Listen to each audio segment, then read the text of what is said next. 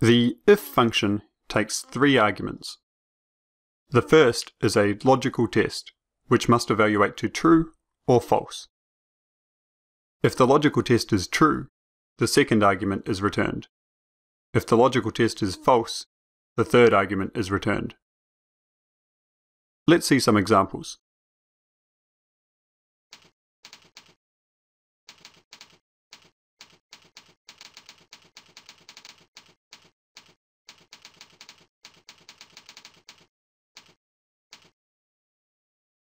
The logical test is true.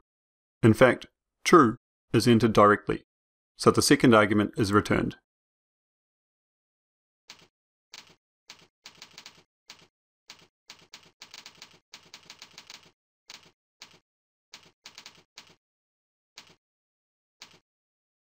This is the same formula, except the third argument is an error.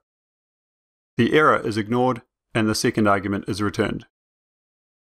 This is unusual in Excel. Most functions cannot accommodate any errors.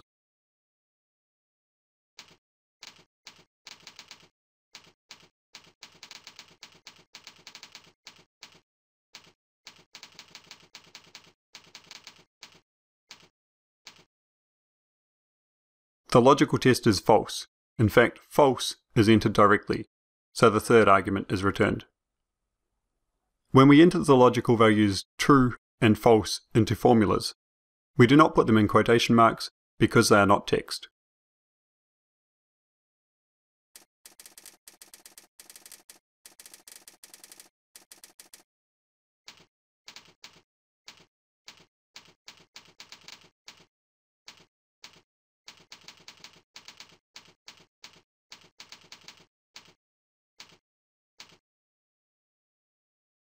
This formula determines the cooking style.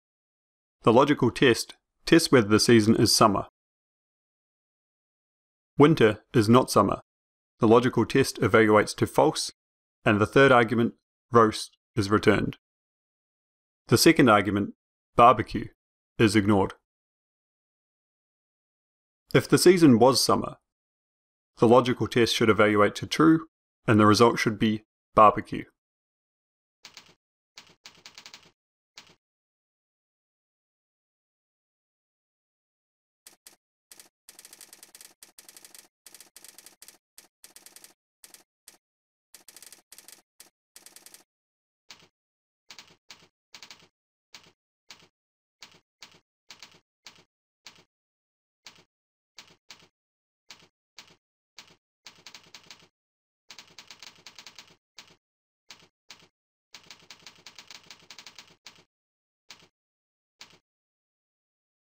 This formula determines whether to go to work.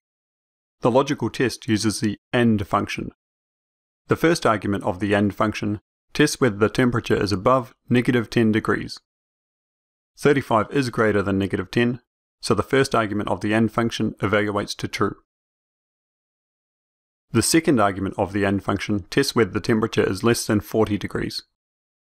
35 is less than 40, so the second argument of the AND function evaluates to true. All the arguments of the AND function evaluate to true, so the AND function evaluates to true. The logical test is true, so the second argument of the if function, yes, go to work, is returned. The third argument, no, stay home, is ignored. If the temperature was 45 degrees, the second argument of the AND function should return false. So the AND function, which is the logical test, would return false, and the third argument of the if function would be returned. No, stay home. You can always check the help article in your instance of Excel.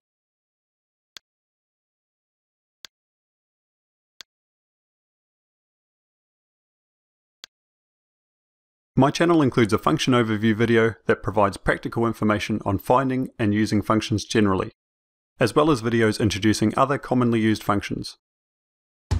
The excelfinancialmodeling.com website has more free resources. All the links are in the description. Thanks for watching.